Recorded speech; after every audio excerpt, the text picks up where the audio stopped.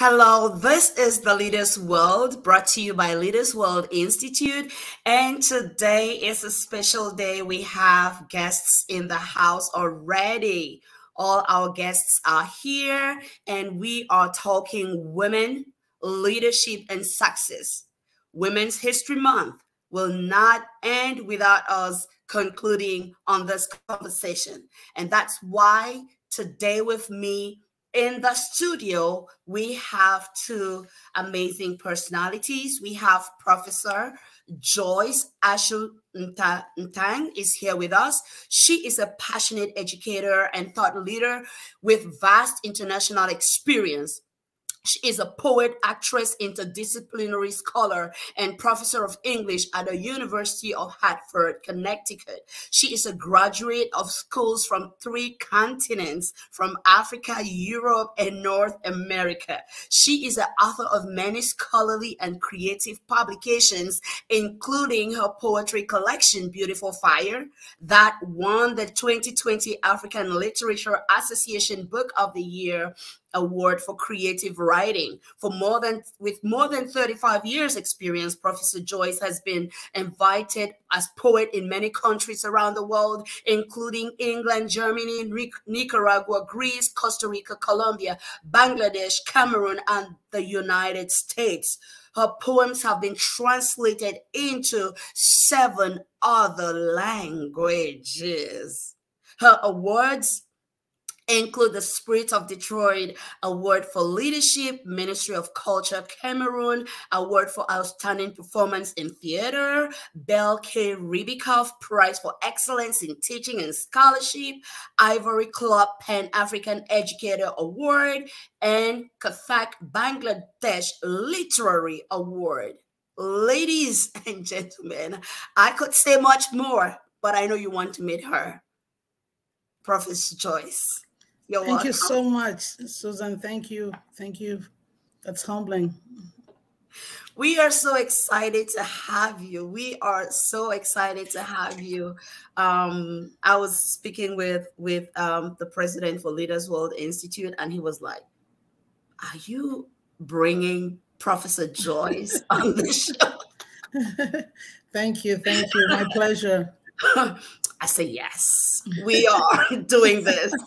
All right. And we have with us 𝗪cie Jourdain.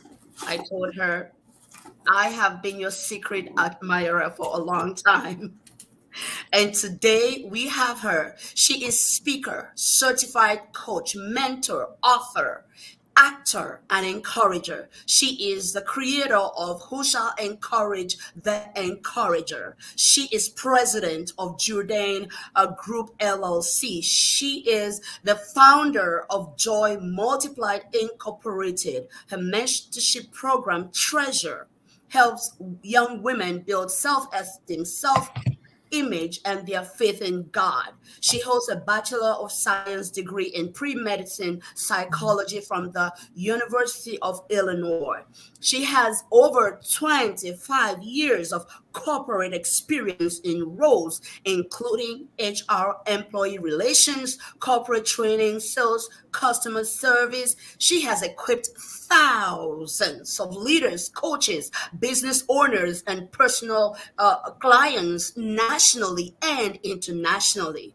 𝗪cie's work has been featured in commercials, in print arts, in industrials and film projects. And in 2017, 𝗪cie received the prestigious John Maxwell Culture Award for leading and lifting others by the world-renowned expert John C. Maxwell. She lives in Dallas, Texas with her husband and business partner, Yonel, and their 2 sons, Jonathan and Christopher. I could say much more, but I know you want to meet her.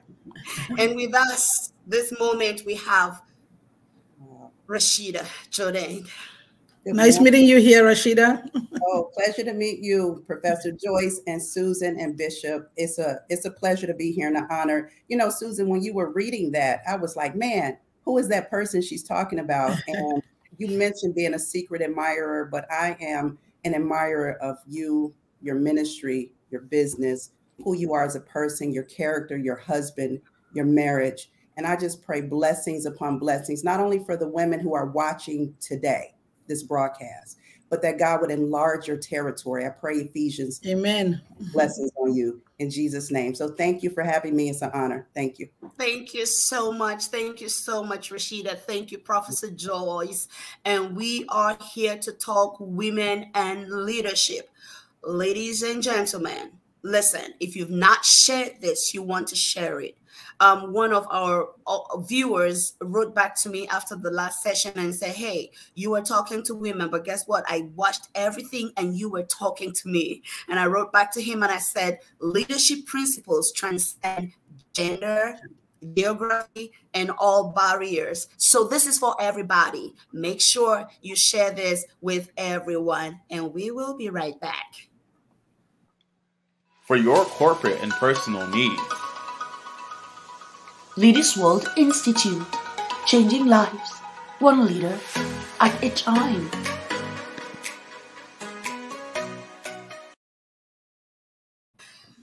Well, my question right now is, should we really be having this conversation? Why am I asking this question? I have been working with women for more than 18 years. I even worked as an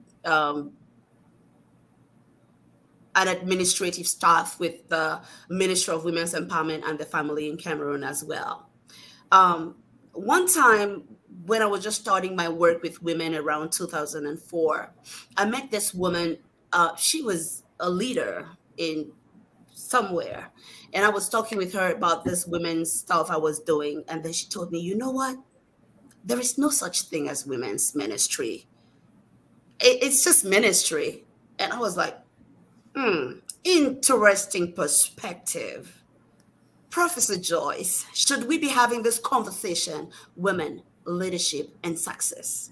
Yes, yes, yes, and yes.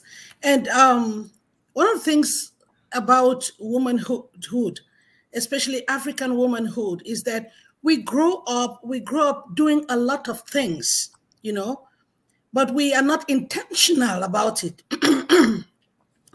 Intentionality is the key word here, that now we are setting out to do it as a goal.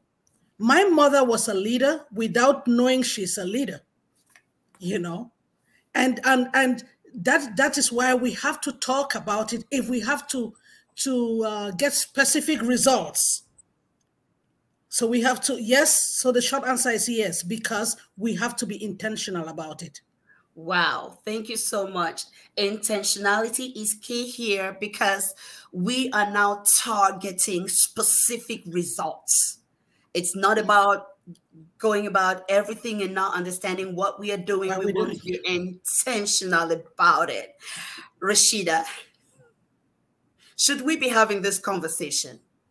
Absolutely. Yes. All day, every day. Because as Dr. Joyce said, we not only need to be intentional about it, women have different strengths. They have the ability to enhance anything that they're given. I think sometimes when we step back, we don't realize that all sheroes are not wearing a cape.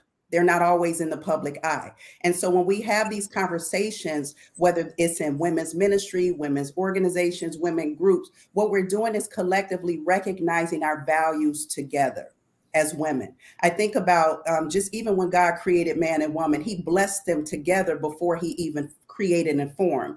And women have the ability to touch and enhance and enlarge anything that they're given. You think about it. I mean, if you give me groceries, I'll give you a meal, right? I'll make you a meal. You give me a house, I'll give you a home. Women have the ability that if you give us seed, we'll give you children.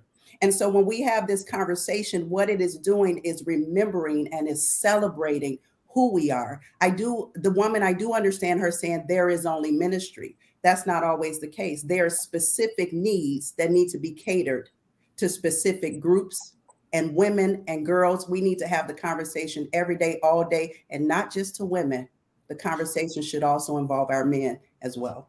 Oh, wow. And as Susan, if I may add there, when that woman said there's no women's ministry, it's a symptom. of a problem when you are coming from behind, because there's this need of wanting a kind of equality, you know. So if you say I'm an African woman, no, you are African, you're not African woman. If you say I am black, no, you're not black, you're a human being, you're not black. You know, some people are afraid of those labels because they think that it reduces them. You know, because it's like, if I say women's ministry, then I'm saying I'm less, you know. But what they don't realize is that universality may sound like a good place to be, but it's a vague place to be. It is vague to be universal. You have to be specific. You have to be grounded in something in order for you to be concrete. So I can see myself, woman is not good enough, black woman is not good enough. A Bayangi black woman from Ashum village is even better. Because it gives me specifics to latch onto. It gives me value systems to ground me. But unfortunately, as a minority, it's very easy to go to that cloak of universality. That's why some people will tell you, I don't see color, I don't see gender. You don't see color, you don't see gender. What do you see? You see a blob? What do you see? You freaking got to say something. Okay. Okay. Prof has taken us to every place we want to go right now. She has. And she said universality is a vague place to be. And she says in order to be grounded, there must be specifics. And that is why we are having this conversation. And Rashida told us that women have the strength and ability to enhance. And everything that we touch, we are able to enlarge. And now collectively, we are looking at our values and how to make better everything we are doing. Rashida, what is your view on women's contributions into this world? Oh, our contributions into this world, just even in the last century and beyond, have exploded. But let me just back up, because I always go back to the point of origin. I mean, as believing the word of God in the creation, God said when he created man and gave him reign and rule, he blessed both of them. He made two models, male and female. Okay, but he said it is not good for man to live alone. And usually in the church, we only identify that in the context of marriage. But think about what our sovereign, wise God said. It is not good for man to be alone. I will make unto him a helpmeet, a helper. Yes, we're talking about a wife, absolutely. But he was meaning that he was going to give him the portion of himself. Remember, we're made in his image that will add and increase everything like I referred to. So when we look at the contributions of women, it started from the origin of man and woman in creation, and then down through the centuries and years. Every man has gotten here through a woman. If you show me a man that hasn't gotten here through a woman, then I would just say maybe he's an alien or something. I don't know any men that haven't gotten here through the contribution of a woman. So our contribution, whether we are in front being recognized or whether we're behind the scenes, are tremendous. And just in the last century alone, in the areas of medicine and government and politics and arts and the police. I have a best friend who's a police officer following after her father's footsteps. The military, we talk about doctors and we talk about people in science who are women. Their contribution, we would not be where we are today. Not only without the women who are visibly in the position of leadership that we can assign a name to, but we wouldn't be here without the contribution of women who are hidden, who are behind the scenes, the mothers and the caretakers. Behind every good man, there is a woman, from his mother to his auntie, to his sister, to his grandmother. Behind every good woman, her contribution is another woman. And so what I believe with our contributions today, they are seen, and then they also are hidden, but collectively, they are unequivocally without our imprint on everything, whether it's technology, down to science, down to music. We are in everything, and our contribution has not only been great, it's about to exponentially be beyond our explanation in the weeks and years and months to come. I believe that. You know, I like, Rasheeda, thank you so much. I like how you said that in our previous in our previous broadcast, we had our guests who told us that she's professor at the university. She said recently they discovered that there are so many girls graduating from universities, and she was even shocked that at the university where she was officiating at the graduation ceremony, there were more girls that were graduating than boys. And she was explaining to us that it's shifting, that there is a lot that's shifting right now. I don't know if what Professor Joyce would say about that. And one thing that she told us as well is that she said that women, we have so much, but somehow we limit ourselves. We limit ourselves. And then she spoke about how male colleagues, they easily come and ask for raises. Meanwhile, they are not as qualified. Some of them are not as qualified, but she sees some female colleagues that are very qualified, but they don't even think about asking for a raise. So I am looking and wondering, do women really have a limitation, Professor Joyce? Before I get to that, I would like to talk about the women's contribution, because definitely. It's very easy when we talk about contributions to look at the professions, you know, and women have done a lot. They've gone to the moon, they've doctors and stuff, but where women contribute the most any day, all time, it's what Rasheeda mentioned also as caregivers. Yes. Women are the primary caregivers in every country in the world, taking care of children, elderly, and when the universe goes through any cataclysmic change, women are there to adjust the rest of the world. We just went through the pandemic. Take women out of the equation, we would have had many more dead. And all through history, whether it's in world wars, whether it's in pandemics, it is the women who hold it together. It is the women as the base of the family unit. That is their contribution to this world that we live. Take them out of the world, we would all be dead. Okay. We would all be dead. So the women's contribution is holding the fabric together. Okay. When we go through a new thing, the COVID came, we don't know what it is, and we all immediately, women start adjusting. Without even knowing what the science is, what it is, they start going back to their grandmothers, what they did. They're doing this remedy here. They're doing this remedy here. They fill spaces without anybody giving them the lead. It is the women who took charge in the homes. That is women's contribution, and it happens every day, anytime. And why is it that they don't have that that know how to go negotiate? It is socialization. It is socialization. It is what we have inculcated. You don't want to be pushful. You don't want to appear ambitious. You know, so some of those buzzwords that we are supposed to be prim and proper and nice. Niceness is part of a woman's makeup. Niceness is not part of a man's makeup. You know, one of my favorite quotes is this quote that good women don't make history. Until we know that you're supposed to be bad, until women know that what is good for them, it's supposed to be ambitious, you're supposed to be goal-oriented, we would not ask for those pay raise. We would not.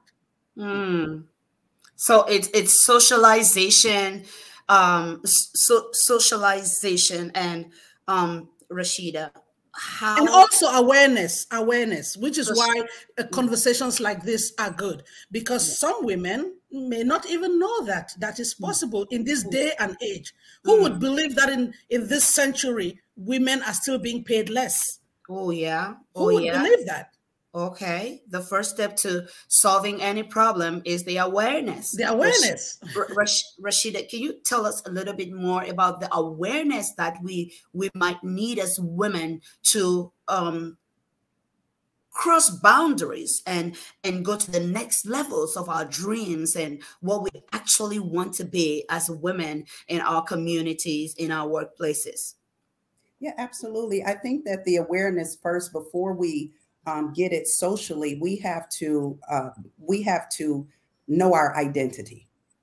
I always go back to identity being the foundation. So, for example, if you don't know who you are, if you don't know what value you have and the worth that you have, you won't know to ask for things like raises. You won't know to fight for certain things because you won't feel like or believe that it's your right and that it belongs to you.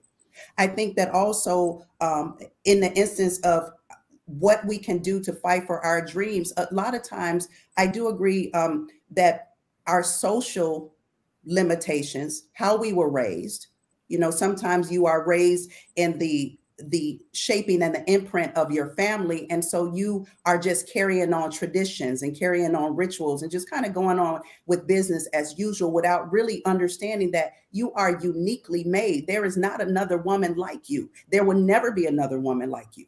Even if you were a twin of another woman, you two are different. Completely different. And so when you know your value and you know your worth, well, where do you get your values from? Most of the time we get them from our families, and then we get them socially, and then we get them externally. But there has to come a point as a woman that you have to go within and you have to go back to God. Who did you make me to be? If you said that I'm made in your image, first I need to understand who you are, because outside of you, there is no me. I won't be able to project anything other than a hologram if I'm not rooted in who I am as a woman. And I think that socially, we also look to celebrities and we look on TV and we look at who is celebrated in our worlds. We look at the leaders that have the camera in front of them. But sometimes you got to pull away from all of that and go in your quiet prayer closet and get in your own space and say, let me see who I am. What is it that I contribute? What is it that I believe? You have to create and rewrite rules to go after your goals and dreams. Sometimes the rule is not written for you. You don't have to be a rule breaker. You don't have to be a hell maker. But sometimes you just have to rewrite the rules so that you can fit in and contribute what you were assigned to contribute in the life you were given from the time you're born until the time the Lord calls you home. So knowing who you are, knowing what you want, rewriting your rules, not living somebody else's dream is key to you actually living out who you were created to be, your purpose. Oh, wow, wow, wow. That was speaker, mentor, coach 𝗪cie telling us, know your value, know your worth. Sometimes you might need to rewrite the rules. Sometimes you might need to, definitely go back within and know who you are as a person. How can women be more assertive, Professor Joyce? How can we be more assertive? Is being assertive positive or negative? I think we'll circle back to what Rashida has said is being intentional. But we have to acknowledge that a lot of us are products of insecure leadership from the house. Ooh. A lot of us, a lot of homes, because these homes we're being projected or framed via different values. For example, in the African household, respect of elder was a key. And because of that, children did not have voices. And because you didn't have voices, you were not empowered. I was fortunate that I had experience with secure leadership. My father in particular was very secure and I don't think he would have termed himself secure. It was his way. I remember when I was 20 years old when he got appointed to a position, and in the manner of Cameroon, he believed that he had that position because a minister had intervened for him. So he wanted to do a thank you letter to that minister. And he came to me. It was a government minister. I said, could you do a draft of the letter? And my mother thought he was out of his mind. You're asking this child to draft a letter? Years later, I understood what he was doing. He was empowering me. He had realized that I loved literature. I loved writing. It was a way of giving me the nod, of course, I did my little draft. I don't think that's it. He definitely worked on it. But that secure leadership, that it empowered me. It gave me a voice. A lot of us grew up in environments where we are not empowered. So when Rashida says, rewrite your rules, and that if you are not intentional about it, you can do it. You're not empowered to do that. You're not empowered to think that you can be innovative. From the house, you can talk. Children are supposed to be seen, not heard. We can ask questions. You cannot be right. A parent can tell you sorry. You know, so those are the things. And we think leadership is out there when somebody's a director of government. No, your mother was a leader, your father was a leader, and the way you were raised makes you used to certain kinds of leadership. So when you go to a workspace that you're just receiving, that's what you're used to.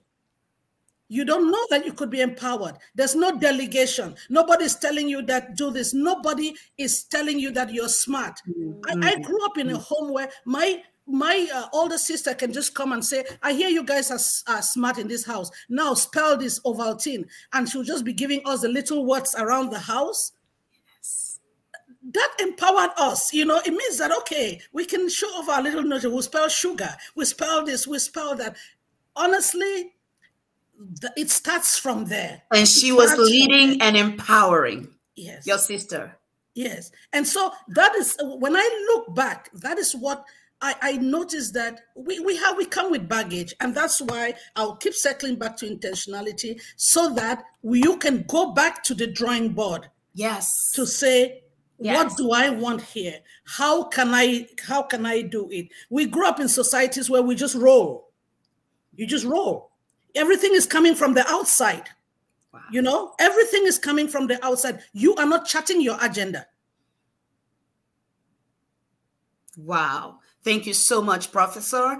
I know you're watching right now. Let us know you're there. Engage with us. Put in the chat, #intentionality is key. #intentionality is key. And I'm coming to you, Rashida. How can women be more strategic in owning their own futures? Because there is a time when we can blame others for our circumstances, but hey, don't we grow up? Don't we take responsibility? How can women in every sphere, in every scope of life, be more strategic?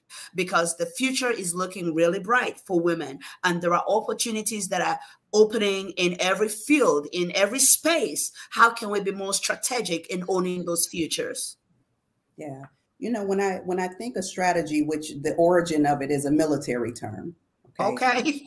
So when you think of strategy and you're thinking about how to execute a plan or a vision, we like to just kind of jump in and start going through the list of what we need to do.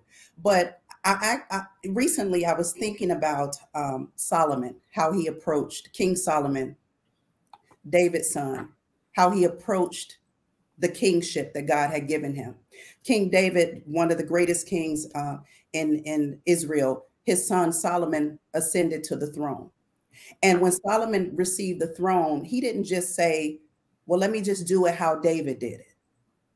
What he did was, God came to him in a dream, and the Lord said, well, ask me what you will. And he asked God for wisdom and an understanding heart to lead his people. What Solomon understood at that time was that I cannot do this without you. There is no me without you. These are your people. See, we're talking about strategy. And the first thing he did was he went to prayer, and he went to God to ask God for a strategy to lead his people. He asked him for an understanding heart. So you asked me about how can women be more strategic? I'm going to start with prayer. Okay. Because there's something that you cannot get in and of yourself that can only come from God. He can download and deposit into your spirit, into your mind, into your soul, into your being, a strategy that is not written in books, that is not something that your predecessors did. You need a fresh irrigation from God, the mind of God. Back to that inner space within. That space within. So prayer. Yes. Secondly, I think that when you approach leadership from a place of humility, that you don't know everything. Not a place of pride, not a place of title, but that you don't know everything, then you will invite people in a multitude of counselors, there's safety. So how can you be more strategic? Bring in counselors, bring in people who are not only advanced and good at where you're going, but who also are people that can pray, and people who are wise, people who are resourceful, people who are creative. Dr. Joyce and myself have been in the creative arts. Some of the most innovations have been made by creativity. So surround yourself with people. Iron sharpens iron. The only thing that can cut a diamond is another diamond. Wow. Surround yourself with people, learn from others, humility, ask, go back to that inner space, prayer. Professor Joyce, how can women be more strategic in owning their futures? I'm going to say something that all the God people should forgive me, because you are forgiven by all the God people. Prayer is good, but the things of religion can also trap us. Yes. Okay. If you don't understand them, because the same God that some pray to, they allow that same God to shackle them. You see that? The thing about that book called the Bible is that there are different parts there. There are parts that you can read and you can enrich yourself, and then there are other parts that if you read and don't read rightly can limit you. Yes. So some praying women would pray and wake up and tell you that no, God will give it to me. If it is mine, it will come to me. They're waiting for their bosses Faith to without come to them. works is dead. Yes, because it has to be revealed in a miracle. Some prophet has to prophesy it to bring it to being. So that's when religion and maybe Bible people not understanding it becoming a shackle. A shackle, and that is why, if you notice, even within the African American tradition, you have the elderly people where religion was key, and it's okay when you see the younger people say, "Don't give me that crap about religion. God didn't do anything. I'm the one busting my butt to work," and stuff. It's because we have to be careful with that book, because it could be empowering, but it has also limited our women because they get an image from there. Professor, being a person of faith myself, yes. Actually, yesterday I was having that conversation with my husband. I was listening to this major figure in Christianity. He was talking about his health, how his health was going down. He was gaining weight and he was dying. He was literally dying. He said nobody knew. It was just his wife that knew about it. Hey, but he had to now take responsibility and start eating right, exercising. Now he looks really good. He has lost a lot of shed a lot of whatever was bothering his body. So he was talking about how if people don't understand the message of faith, it becomes a problem. This is a faith ministry. This is a faith ministry. So I was telling my husband, I said, we need people like him to say more of these things, because the messages some of us have preached have become the stumbling block in people's eyes, not because God is the problem, because people's interpretations of the message was not balanced, was not in a way that people could receive it in empowering ways. And we are not going to delve more into that, because we know that some of the motives for why some people do some of those things, we don't want to have that stretch of conversation here. So Professor, we are talking about how women can strategize. And so I want to go to foundation. I want to go to that spiritual. It is key. What I just want to make sure is that let us not mistake it for a particular faith, a particular religion. Women are spiritual beings. When Rashida keeps going to the beginning, if you go to the beginning of the Bible, or if you look in our physical self, I always say that every woman with a womb is a god. We are spiritual beings. And so you need to connect with that space. You need to be able to come to that self to say, who am I? What am I doing here? Yes. What is my purpose? Yes. What is it about me that I am supposed to live on this earth? Yes.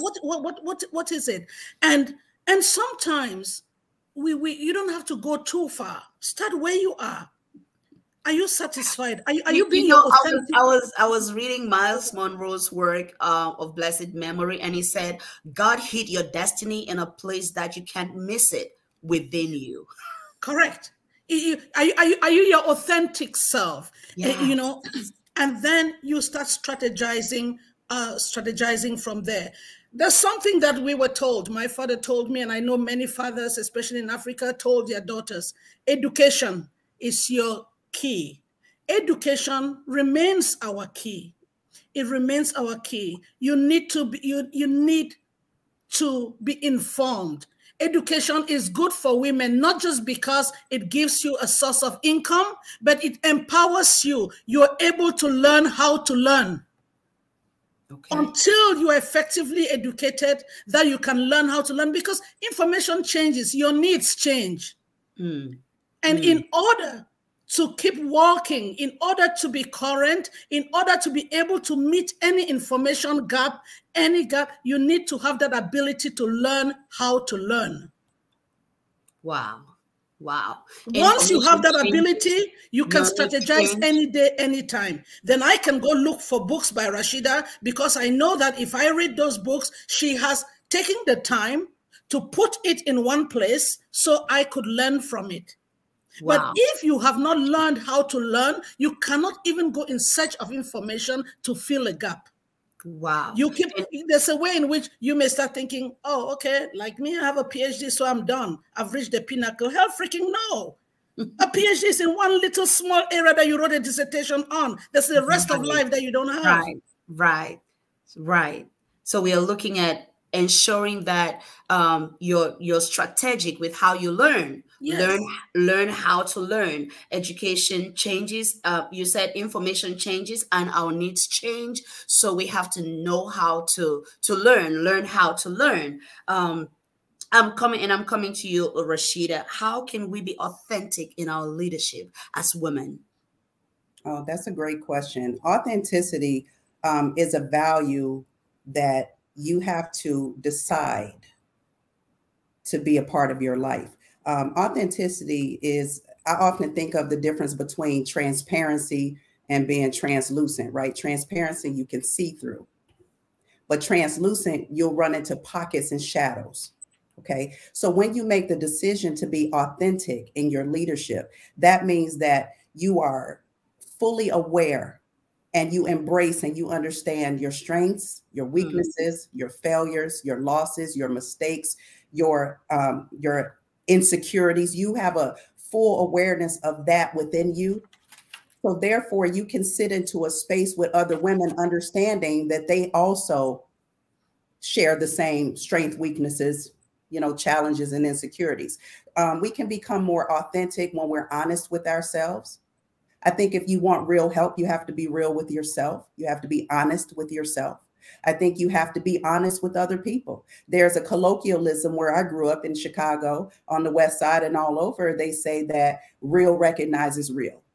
And I think that is true, that real people who are authentic recognize other genuine and authentic people. And guess what? Fake people also recognize real people too. So a lot of times they don't want to invite you into circles because you will challenge their fakeness. Okay. So when you decide to be an authentic person and be honest with yourself and sit with people and be honest with people and be teachable and learn from other people, I think that will not only show out through your leadership, it'll show up and build relationships, from your friendships to your families, to your marriages, and to any other relationship that you touch. Thank you so much. How can we be authentic in our leadership, Professor Joyce? Central to being authentic is building trust. Ooh. It's building trust. And trust means that you have to deal with people and present yourself as a human being. A human being doesn't know it all. A human being needs others. And once a human being sacrifices for others, And so once you do that and you can get trust, then you're believable. The other day, I went on Facebook. It's been, as we all know, difficult, challenging 2 years. And I came to a point that I had to accept to myself that I needed help. I want to relax. And we had spring break, and it was like day 3 of spring break. I have a few more days to go, and my spirit is so tired and overwhelmed. So I went to Facebook. I'm like, can you guys, I need help. Somebody tell me what I can do to refresh my soul by Tuesday. This was Thursday. And people came and wrote, go to the spa, see the sunrise, see that. My dean is my friend on Facebook. And my dean came on that post and said, take a day at the spa, put it on professional development. Immediately I read that, I believed him. I didn't think he was joking. I knew he was serious. Some people may have thought, oh, your dean is joking with you. No, because he has built trust. Because I know he cares about me. Because I know that he wants me to be my best. And I am crying in public that I need help. And he knows that if I am not refreshed, he is going to be seeing one tired professor dealing with his students. Wow. And he built that trust because he had sacrificed for me. He has done other things for me. He has led in a way that I know that he would not come to look good in public. Mm. So it's not about what we try to do in public. It's about who we are in truth, in public and in secret. And you both talked about trust a lot. So to lead in an authentic way, we have to be able to be transparent with others and be who we are, and let others know who we are as people. Professor Joyce, you were just being a person, and yes, you came to Facebook and you say, hey, it's not about Prof right now, it's me, person needing help. And you were just being transparent out there. And I'm also looking at how we can build that trust apart from being transparent and being open, because sometimes we want to ascend in ranks, maybe in our professional life, in our careers, we in our businesses. How do we build that trust in spheres like in business, with clients, with colleagues? Yes. How do we really build that trust, Rashida? Yeah, I think trust is something that it is earned. It's a cliche, but it's also truth. Trust is earned. You don't really just walk into the door trusting someone. You have to spend that time in that relationship with them. Like Dr. Joyce said, her dean, they have a level of trust because that was built and that was earned. Okay, so how do we build trust with people? The first thing is it starts with you deciding to become a trustworthy person. Can you be trusted? If you're not a trustworthy person, you cannot extend what you don't have. And then are you asking someone to trust you with something that you haven't proven to them that you are equipped or able to carry? See, I think sometimes we demand stuff from people that we don't give to other people. And so when we are building trust with someone, we're coming to them. I'm not asking you to trust me. I'm really saying I'm going to earn your trust. And the way that I earn your trust is by being full of integrity in my actions, yes, in my character, yes, in my words, where my word is my bond and my deeds. You can watch my actions and my deeds, and then I'll let you decide if you can trust me. And when you do have that trust with someone, it's critical to not violate that trust. You don't understand that one wrong thing can violate and do away with years of what you built.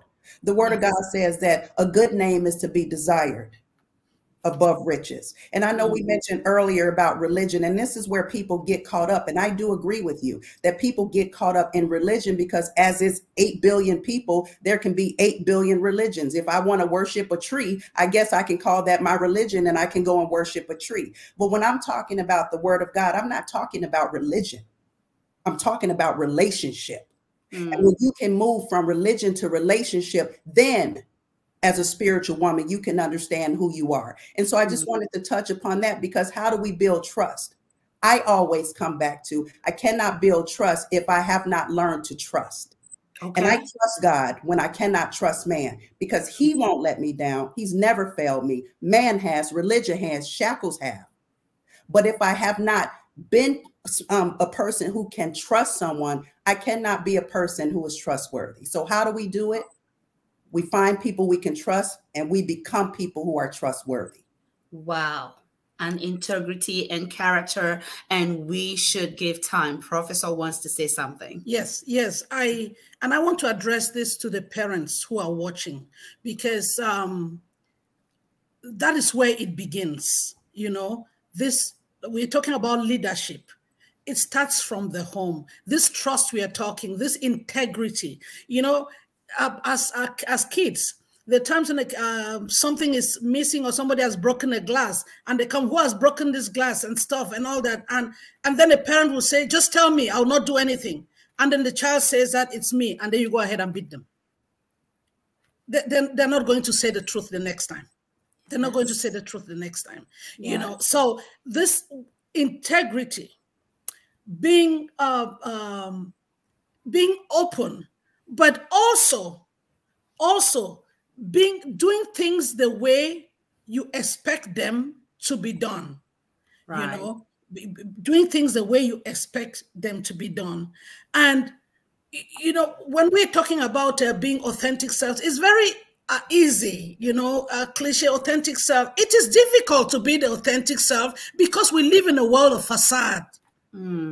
So we need to keep projecting who we are not. It is sometimes very difficult to project who we are because of the image we have of perfection. And you can, if that authentic self is not what is real. So that's why people will say they know things that they don't know and fumble. You know, you come to your workspace. Could you tell us about this? And then you start, you know that you don't know, instead of saying, can I take a day or two to prepare? And we know that wouldn't last. That wouldn't last because we are looking at building to last. And if we want to be authentic, it's about acknowledging our weaknesses as well, and knowing that nobody's perfect, and we can actually learn and grow from the places of our weaknesses. So. Yeah. So that's what we are saying, Susan, here. Let me just say something here. I know somebody's writing here about vulnerability, and I want to tell a story how that helped me as growing up. My dad used to, God bless his soul, used to bring his pay slip to show us. It's like, this is how much I am earning. When he was paying, at the time he had taken a car loan. He says, they're taking part of my money for car loan. He showed us. By the time he was done, I didn't understand where money was coming from to send us to school. So I would tell him, I said, Papa, don't give me now. I can, it's okay. I can go to school. You can send me money later. And he would be the one begging me to say, no, it's not that bad. But that's because he allowed himself to appear broke in front of us. But some parents, they want to appear like superheroes. So you're hiding the truth from the children, and that's how the children don't know, you know. And that is why sometimes people wonder why single parents, especially single mothers, are so successful with some of their children. You know why? Because take the father out, there's a very close relationship, and the children know firsthand how hard their mother is trying, and they're able to work together. Go ask Obama, go ask Bill Clinton, they'll tell you that. Wow, thank you so much for sharing that. For listening to us, I'm just like, wow, this cuts across to the family, to the business places, to meeting strangers on the street. And it's life. It's life. It's either we are doing life or we are not doing life. It's either we are leading in an authentic way or we are not leading in an authentic way. And today we are talking women, leadership, and success.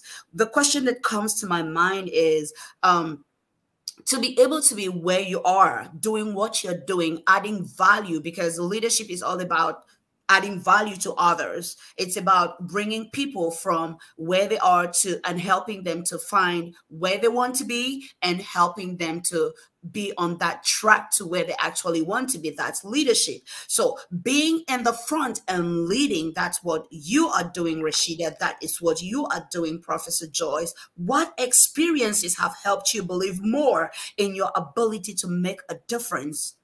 What experiences have helped you to believe more in your ability to make a difference in the lives of others? Because we might have a woman that's watching right now and she's like, I don't really know who I am. I don't know if I can make an impact. And you've been telling us that from the cradle to the boardrooms to offices. It's either we are leading or we are not. And you told us, Professor Joyce, about your father and your sister. And it's all leadership in those places that people don't even see. But what are those experiences, Rashida, that have made you believe in your ability to make a difference? Wow. First, it was my father as well. I was raised by my father, and my parents divorced when I was 8, and I went to live with my father when I was 12. And so my father had full custody. So I was the child that went to visit her mother every 2 weeks. So my life was a little bit different. It kind of was a life that was similar to not your norm. And my father put the belief in me. He spent the time. He taught me about leadership and motivation. He put the first books in my hand. I watched him build his business from scratch. I watched him sacrifice. I watched us have nothing, but I was able to go to one of the best schools in Illinois and become senior class president in an all-white school. First in the history of the school. So I had a lot of experiences in my younger years that built my self-esteem and my ability to believe in myself. Well, in my adulthood life, it was actually my failures. And it was my losses, because those were the places that I came into contact with me. The part of me that I didn't think that could be there, the person who went through divorce and bankruptcy, the person who went through losses and just entered into things where you're like, how did I get here? I was introduced to me. I was also introduced in those dark moments to God.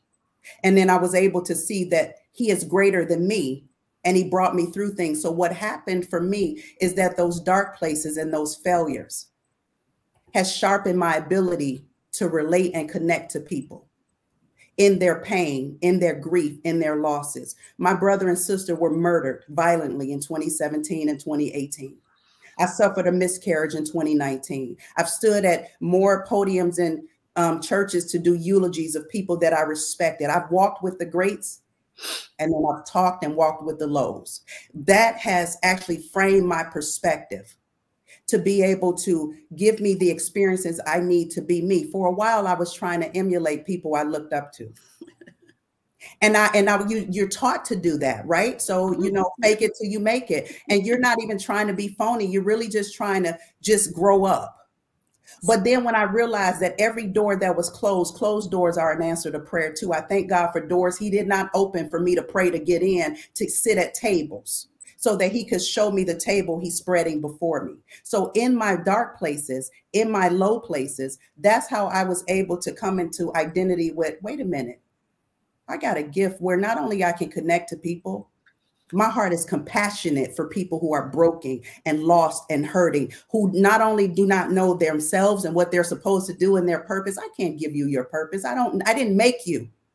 And the problem that we have is that we sit here in front of a camera and we pretend to be what we're not. I am not God, and I'm not your God. I did not make you. I did not create you. I do not know your past from your present to your future. What I can do, which is what I do good, and I'm good at it, is I can encourage you.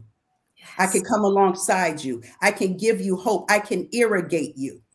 I can push you. I can challenge you. And I can water to make you believe that greater is he that is in you than he that is in the world. That's what I'm called to do. And that's what took me all these years and all these tears to figure out.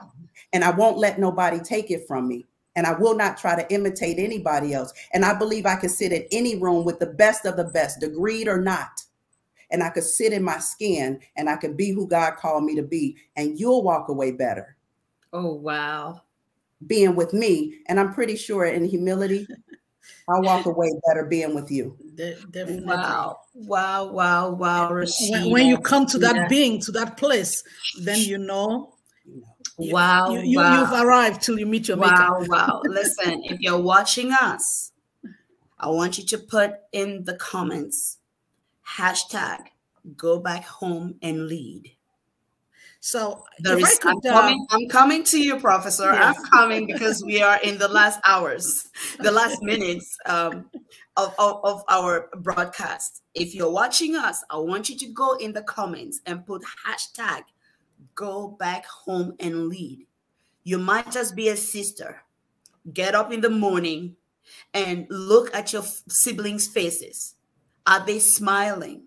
What do they need for their days to be better? What can you do? Lead from the front. You don't need anybody's permission to be kind. You don't need anybody's permission to look out for another person.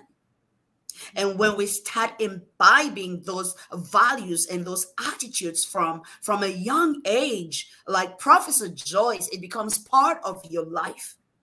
And you want to lead in the front and not wait for people to give you permission because you're called to that. There is a gift in you. You're not born to die with it like Rasheeda. Go back home and lead. Put that in the comments for us, please. If you're watching right now, #go back home and lead. There is so much value in you. You don't need permission to let it out. Professor Joyce, I was looking at the experiences that have molded you. We are in the last minutes of our conversation. I've already shared a few. I was fortunate to grow up with 7 leaders, my mom and dad, who were authentic. My mom was so authentic that she was un-African. You know, I grew up with a feminist without the label. You know, so she made me realize that I was coming to a world where women have to fight to be heard. When my mother comes from work with my dad, they come in the same car and they enter the house, my father would turn to my mom and say, "What's for dinner?" And she would scream at the top of her voice, "Can you see this? We come into the same house and he's asking me for food." My daughter, let me tell you, it doesn't matter whether you learn or you don't learn, you will deal with things like this. You would deal with things like that. And then when I used to argue with my mother and I'm finding my space, you know what she would tell me? She said, "If you knew you were coming to this world to argue like that, you should have brought a penis. Because without that, you can't talk like this. But maybe the world will be different for you when you grow up." So I became very aware of the challenges that women have to be heard, you know? And so in just saying those things, she empowered me. She made me realize that it wasn't that easy. And then another thing that she used to do, during the summer holiday, she would decide that her older girls cook. So when I got to a certain age, I am the one who had the food money. And I remember at the time it was like 40,000 for a month. And then when I use it, you know, young girl, the first few days I'm making fish, meat, I'm not planning. Then the last 2 weeks, it's getting really tight. And she would start laughing.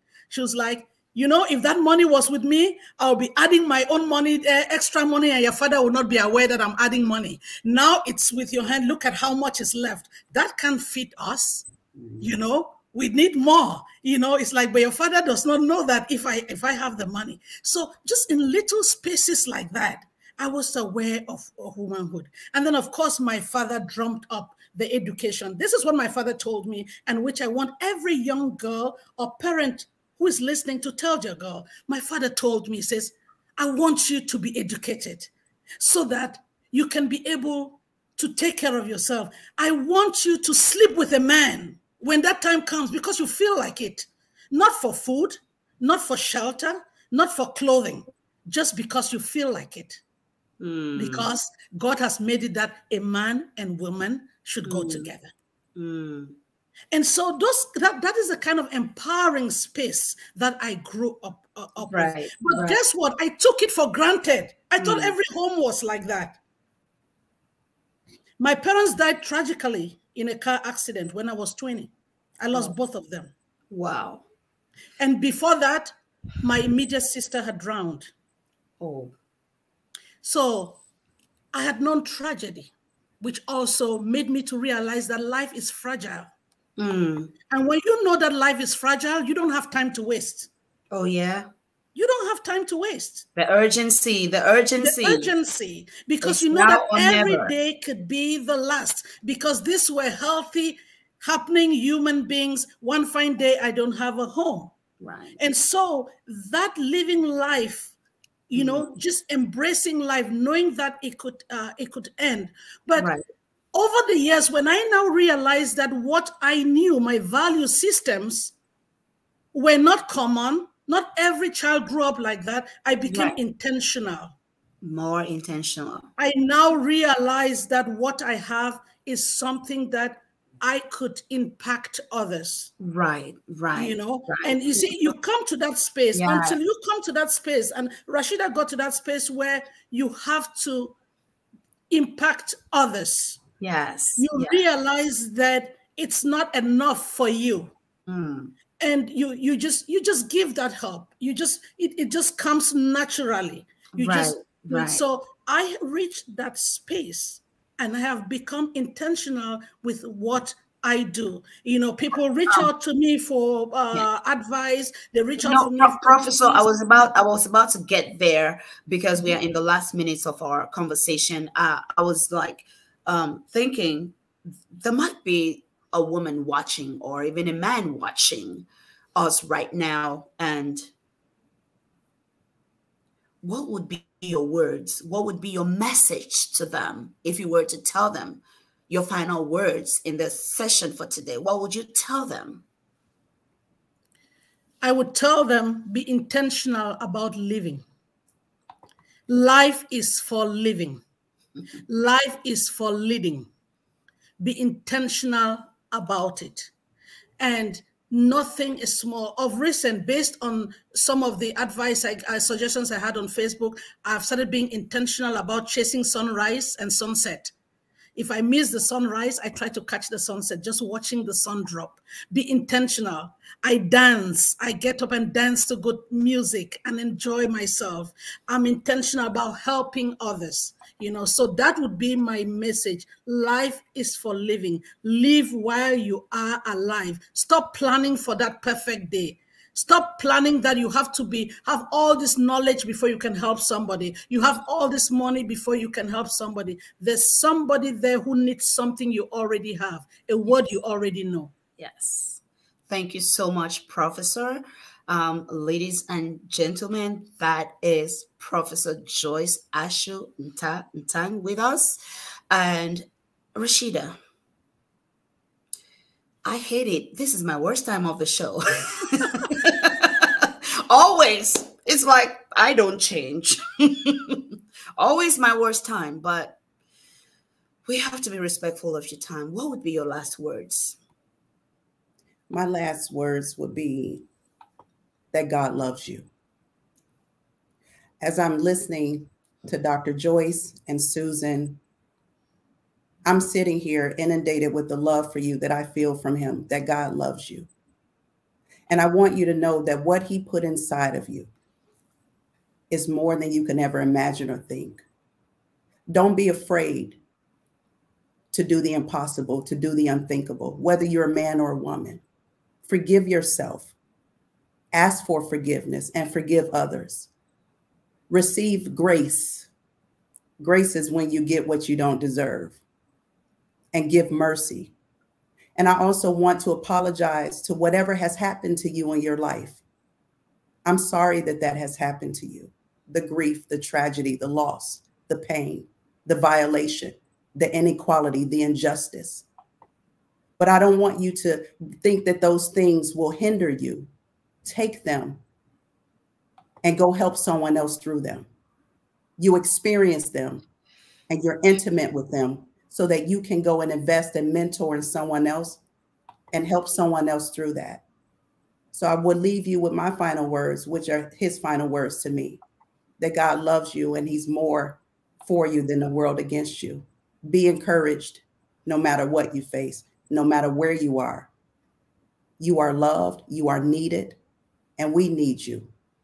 So go be you. We need you, be you. Be We you. need you, be you. That would be our final words to you. If you want to put it in the hashtag, do that. And that would be our closing comments for you. We need you, be you. You might want to go back and listen to this. Hey, do that. We love you. See you at the top.